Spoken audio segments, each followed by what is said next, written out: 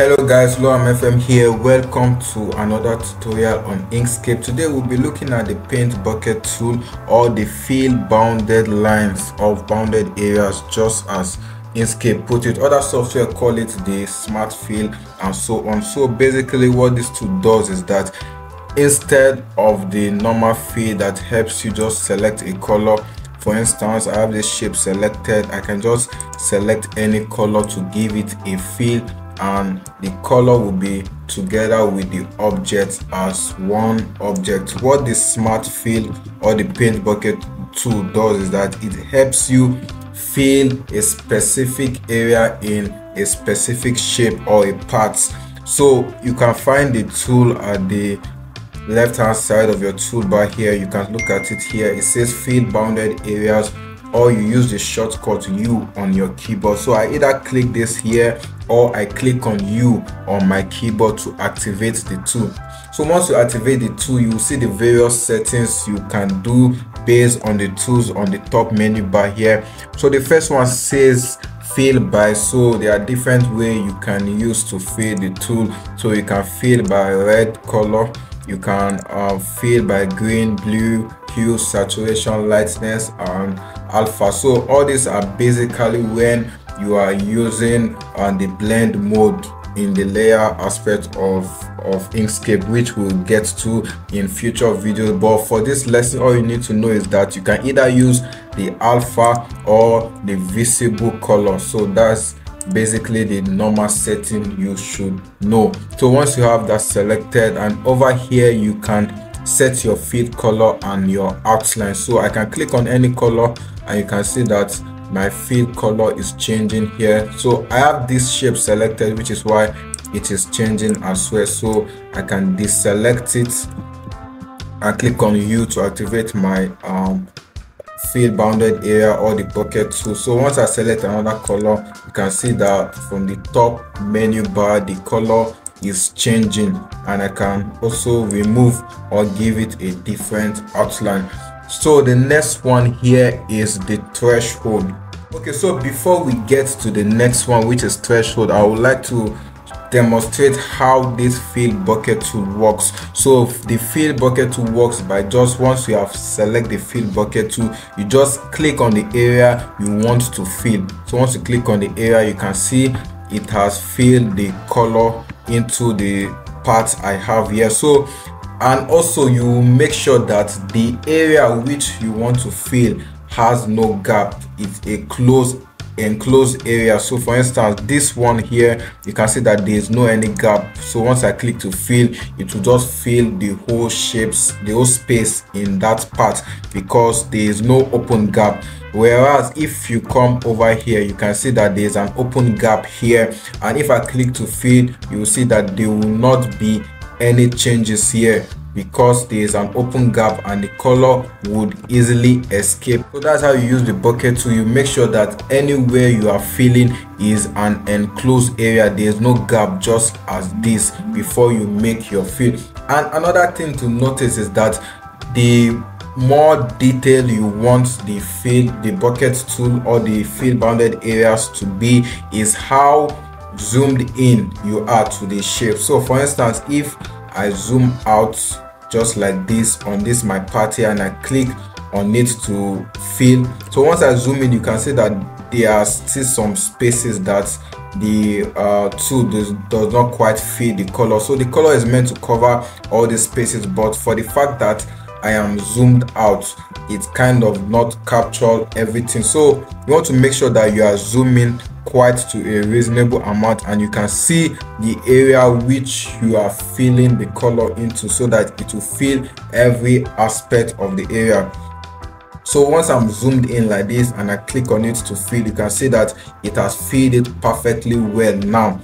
And also once you are zooming, don't zoom in too much to the extent that some parts are like cut out from the frame of your view. So for instance, I want to fill the same part, but I'm zoomed in so much that some parts are cut out. So once I click to fill, then I zoom out back, you can see that the fill is not complete, because when I zoomed in too much to the extent that it's kind of cut out. So from the point which your view stops, that is where the fill will stop, because that's the end of the pixel of your screen or whatever view you are using. So you make sure that where you want to fill is zoomed in quite well, and it is also captured within the frame of your view so as to get a more detailed feel around your shape.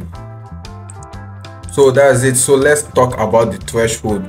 So the threshold, what it does is that it just shows the maximum allowed difference between the clicked pixel and the neighboring pixel to be counted. So it just basically tell you that how much difference do you want from the pixel you are feeling to be different from the neighboring pixel, that is the ones around it. So for now you can see that our threshold is increased to 100. So when I fill, you can see that it's kind of fill the whole thing. And if I click on my my pick tool to move what I have just filled, now you can see that it's kind of way more thinner than this border here, because it has the difference between the area I'm supposed to fill and the neighboring pixel was quite high. That is why it like entered the whole area. So if I reduce my threshold down to 0, so once I click to fill, you can see that it is more it is the difference between the pixel I just filled and the neighboring pixel is not that much anymore. In fact, there is no actually difference. So this is actually a part, so you can't really understand how the threshold works. So to really show you the importance of this threshold, so this is the image where I got this part from. So if I click on my fill tool, so because you can also make a fill on an image, that's another importance of the fill bounded area tool, or the bucket, or the fill bucket, or the smart fill, whichever name you are familiar with. So the one of the importance is that you can also fill on an image.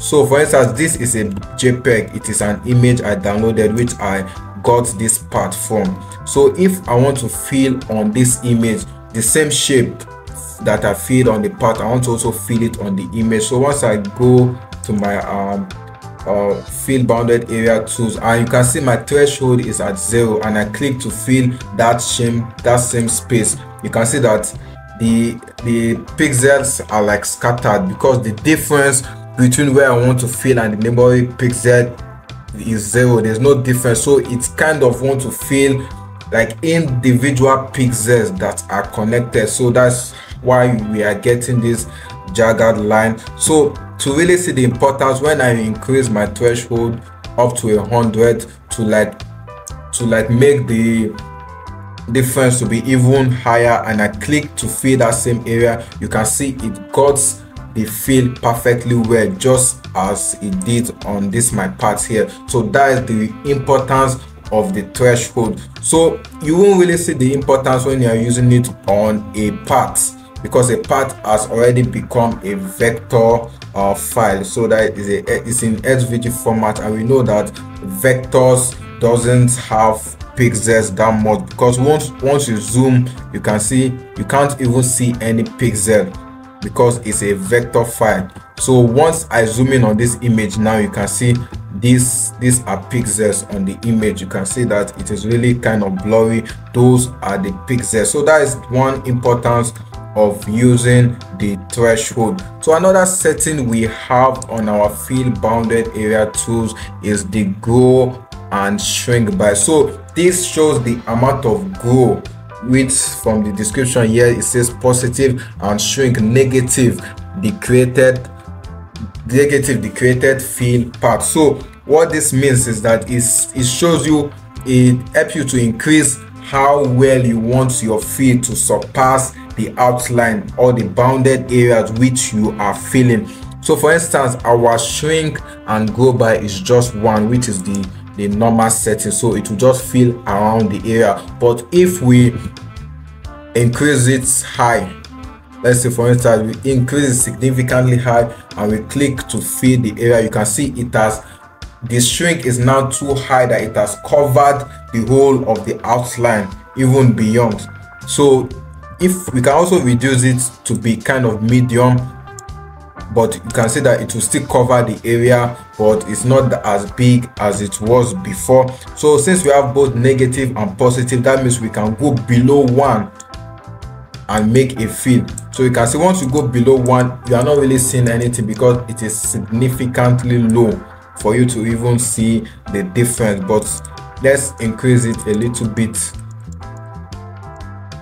Let's see this. So you can see now it's now reduced. So you can see that it's looking as if it's trying to avoid the border because the grow and shrink level is on the negative. So it's kind of, just put it as this: once your grow to shrink setting is negative, just put it that your fill shape will be shrinking, and once it's positive, it will just be increasing, it will just be enlarging. So that's it about the grow and shrink setting under the fill bounded area tool, or the bucket fill, or the smart fill. So the next one here is close gap. So if you remember, I mentioned that once you are filling a part, you will make sure that the gaps are closed so that what you are filling won't escape out. But here in Inkscape, once there is a gap, you can't fill anything. So once I click on this to fill, you can see that nothing is happening because there is this gap. So until when I kind of close this gap before I will be able to fill. But thank God there's another setting here that says close gap. So right now the setting is showing none. That means once the gap is open, there's no way I can be able to fill. And we have small, medium and large. This small is that once you have a small gap, Inkscape will still help you to fill and cover that gap. Let's, for example, just to demonstrate, I have this shape here which I've kind of break and make a small gap here. So you can see that there's a gap initially. When this is on none, it's not expected to fill. You can see it's not filling anything because there is a gap, so it can't fill. So once I move it down to small and I click on fill, you can see it will try to cover the gap which is there and create a fill. Okay, so that did not work. Let me set it to medium. Probably Inkscape doesn't regard this space as a small gap, so it's set now to medium. Let me make the same fill and see if it will cover the gap there. Okay, that didn't work for medium. Let's try large, which is the last setting. So let's kind of zoom in a bit also to get a more detailed fill. So once we have zoomed in and we click on this, it's supposed to fill the gap that is there now. Okay, you can see it has filled that gap. You can see the spot at which it filled the gap. So that's it about the fill bucket tool. So that's how to use the tool. Make sure you get all the settings right so that you can have your desired fill on your toolbar. So thank you guys for watching. If this video was helpful, kindly leave a like, leave a comment if you have any questions, and I will catch you guys in the next video. Peace.